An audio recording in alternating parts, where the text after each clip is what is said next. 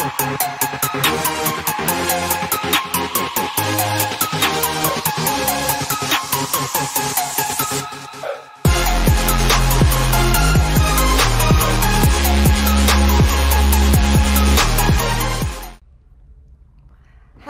everybody and welcome to the PT on Ice Daily Show. My name is Christina Previtt. Let me just make sure, I'm going to reintroduce myself just in case on Instagram because I think Facebook just went live. So hello everybody and welcome to the PT on Ice Daily Show. My name is Christina Previtt. I am one of 2 lead faculty for clinical management of the fitness, athlete, pregnancy, and postpartum. We are an 8-week online course where we deep dive into everything female athlete. We go from preconception through exercise modifications for pregnancy, labor delivery, early postpartum recovery, and then we go into all pelvic floor dysfunctions and how those may influence a woman as she tries to return to CrossFit or endurance style sports. We go into gymnastics, endurance, and barbell movements. Have you guys heard we went through a major revamp for this upcoming cohort that starts next week, and that cohort is completely sold out. We are so pumped that it's sold out so far in advance. So if you didn't get your spot for our January cohort, our next cohort is starting March 8th, and the registration link for that is now up on ptonice.com. So if you want to jump in, we hope that you do. And we want to encourage you guys to sign up for our March cohort. We already have a couple people who signed up, so that's super, super exciting. We want to make the female athlete and pelvic health just part of our general conversation as PTs and not something that has to be necessarily a specialty. Okay, today I'm going to talk about a new study that actually came out at the beginning of December around incontinence and pelvic floor dysfunction in weightlifters and powerlifters. So this was a cross-sectional survey that was released by Carrie Bowes' lab. She is an absolute guru in the world of pelvic floor dysfunction in athletes. Honestly, I have a bit of a crush on her because she is doing all of the research studies that I want to be doing. These are the things that I want us to have research on, and so I'm so glad that she's a researcher in Europe somewhere. And so she is doing incredible work around demystifying pelvic floor dysfunction in athletes. And one of the things that I always said was we really have no research. We have one study on female powerlifters, but we have had literally nothing in weightlifters. And so I'm so excited to be able to share the results of this study with you. A couple of things that are fairly unique about this study compared to other cross-sectional surveys that are trying to explore relationships between athleticism and pelvic floor dysfunction. Number one is this study included men. We know obviously that being female is one of the biggest risk factors for pelvic floor issues, but that is not necessarily always the case. Men can have issues with their pelvic floor as well, and pressure mismanagement. It tends to present in different ways than it does for women, but that doesn't mean that this is something that is just a conversation that I'll have with my female athletes and not with my male athletes. So that's number one. Number two is that women who had children were actually quite a small representative piece of the overall picture when it came to some of these numbers around incontinence. And so I think that that's really interesting too, because this is saying that just like we know with other impact sports, we know that incidence of incontinence in female athletes in endurance and gymnastics, for example, is well over 50%. In trampoline athletes, it's like 80% of these women will experience incontinence in their sports. We're starting to see some similar-ish trends when it comes to weightlifting. So what are some of the things that they evaluated? So they took a cross-sectional survey and they looked at which of these athletes are starting to experience incontinence. So how often does this happen? What type of pelvic floor dysfunction are they experiencing? And when is this occurring? Which the when question is something that I think we need to be evaluating more and more in the literature so that we as PTs can be exposing our athletes to these issues and seeing if we can coach first and use some of our PT strategies in order to be ameliorating these symptoms. So what they showed, I'm going to pull this study up so that I don't get any of the statistics wrong, is that, I'm going to pull it up. So when it came to weightlifting activities, women who experienced incontinence, men who experienced incontinence with heavy lifting was 78%. So this is a 1 to 5 rep max. And this is fairly consistent with what we're seeing in the powerlifting literature, where it's usually, hi, how are you? What we're usually seeing is that we are on the platform. So when you're experiencing a 1 rep max, or when you're doing a heavy set of 3 or 5. And so 78% of women, female powerlifters and Olympic weightlifters experienced stress urinary incontinence with a 1 to 5 rep max set. They also experienced 56 and 63% experienced it with the squat and the deadlift, which is powerlifting movements. Next most frequent was when you were weightlifting with a belt. This is another interesting thing we're going to try and unpack. And then the less frequency around the clean and some explosive power training. So these are just looking at people who primarily do barbell work. So one of the interesting things is that when we talk about pelvic floor dysfunction, we talk about the core canister and then we talk about the pelvic floor. We always say in orthopedics that your body needs to be strong enough to handle what you're asking it to do. And if it is not, it starts to break down. And traditionally, when we're conceptualizing this in orthopedics, that output is pain. We talk about all the time that pain is a signal. It is talking to us about where our thresholds lie. And when it comes to reconceptualizing this in the pelvic health space, our pain is essentially leaking. And so it makes sense, right, that we have this sometimes linear-ish, there are nuances to this, increase in inner abdominal pressure, which is placing more pressure on the pelvic floor that it has to sustain. It has to maintain that tone around our sphincters in order for us to reduce incidence of leaking or prevent leaking of urine or stool when we don't want that to occur.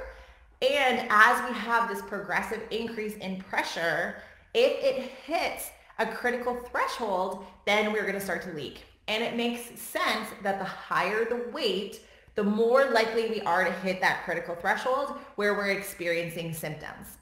And if we think about overall inner abdominal pressure, what are the 2 movements that we're going to be experiencing the heaviest amount of load on our body? That is the squat and the deadlift. So it makes sense that we are going to be seeing this increase in incidence of leakage and pelvic floor dysfunction in these movements. Interestingly, also talked about weightlifting with a belt. So we see about a 10 to 15% increase in inner abdominal pressure when weights stay constant when we are using a weightlifting belt. When we talk about returning to using a belt postpartum, it's this nuanced conversation around this pressure management system that we have to allow our female athletes to gradually re-expose themselves to and evaluate whether their pelvic floor has enough strength in order to sustain that increase in pressure. So if we know that weights staying constant, if a woman is not, say they're doing like a 60 kilo or 132 pound clean, and they are not incontinent without a belt but become incontinent with a belt, it's that 10% discrepancy between the 2 loads that is where their pressure threshold is for leakage. And this is becoming a really interesting area of research where we're starting to look at things like vaginal peak pressures and inner abdominal pressure and linking that to experience of symptoms subjectively and objectively with different measures to be able to really unpack this to allow our female athletes to return to barbell-based movements. One of the other things that was a really, really important piece to this study was that they also talked about how this issue impacts performance. We know in the general population that stress and urge urinary incontinence have just overall massive implications in terms of quality of life. When you are worried that you can't enjoy yourself and laugh because you're going to pee yourself and that's going to be an embarrassing moment for you, that is something that when we translate this into the athletic realm, these can have really incur a lot of performance related anxieties, and they can create a lot of issues. So one of them, 51% of women with incontinence issues said that they suffered from a lack of performance. Almost 60% said that there was a fear of visible leakage, fear of urine odor. 30% were embarrassed, over 30%. A quarter of people said that they were frustrated or annoyed or worried that it was going to happen. And almost 1 in 3 said that it had a negative effect on performance. So if you are picking up a heavy clean, I don't know if any of you who are listening who have gone for a 1 rep max clean and jerk, all you should be focusing on is the position that your body is in order to make sure that you can lift the heaviest load possible. If you have experienced urinary incontinence, you may not be worried about your technique. You may be worried, oh my goodness, am I going to pee myself in the bottom of this clean? And that can just throw you off completely. It can make you have a lack of confidence with the lift, which if you've gone into Olympic weightlifting, you know that you need to approach that bar with confidence, especially if you're going for a 1 rep max. We need to make sure that we are, especially when you're getting closer to your max loads, that you are dialed in from a performance perspective, because we know that there can be some increased risk of injury.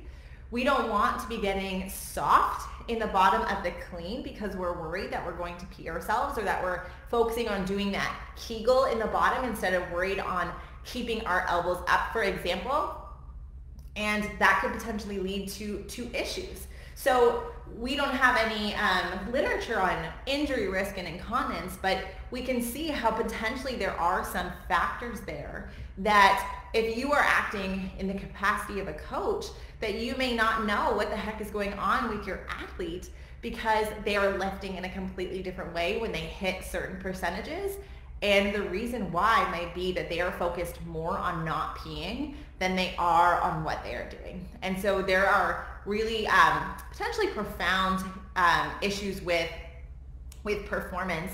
And I have talked to some athletes who are like world class, world level. I did an interview with Meg Scanlon, and she was talking about how she was at our nationals and she was peeing all over the platform, and it was making it almost impossible for her to complete her squat because that was all she was thinking about, is that she's losing control of her bladder without wanting to lose control of her bladder when she was going for this national championship. So really, really important to be thinking about these types of things.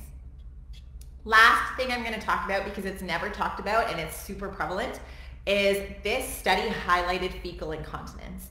And fecal incontinence is the loss of flatulence, liquid or solid stool, without meaning to.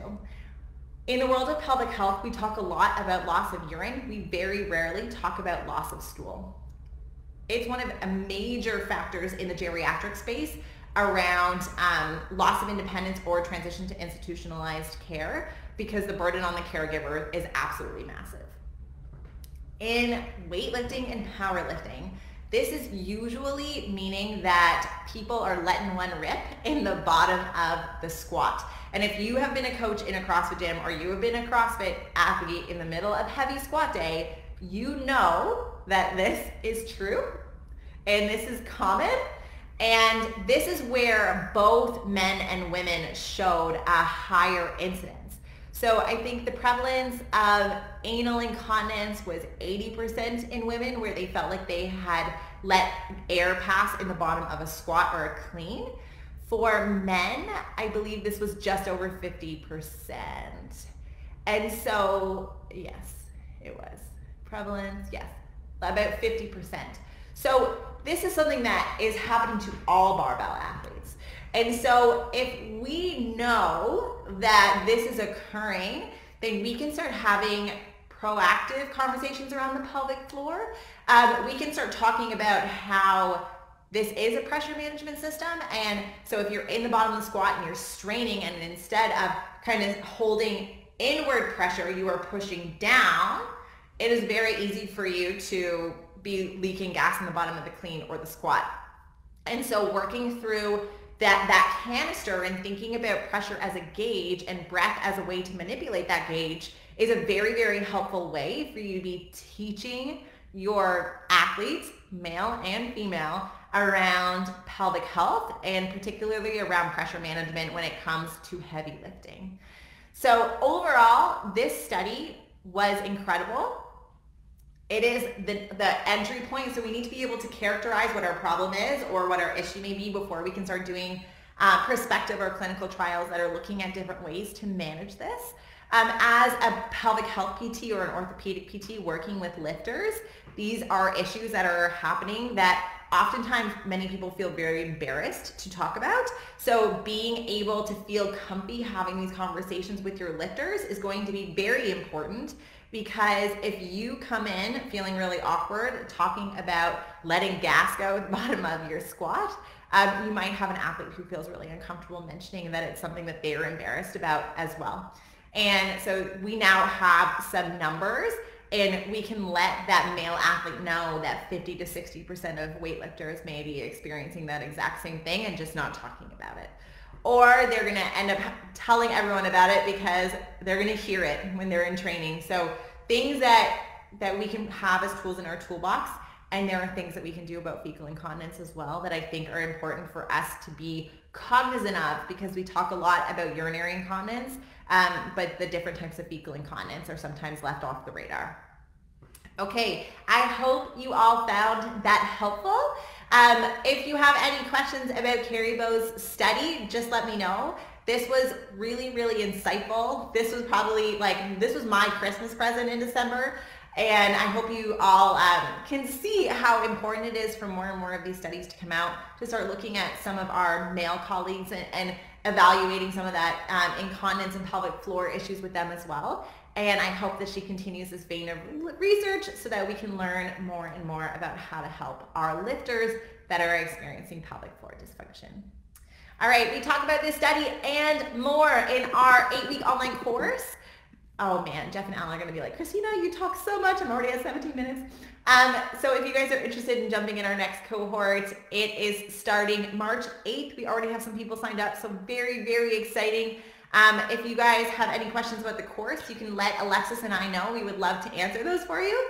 Otherwise, I will see you all on the podcast soon, or maybe in the course. I hope in the course. I hope both. Okay, bye.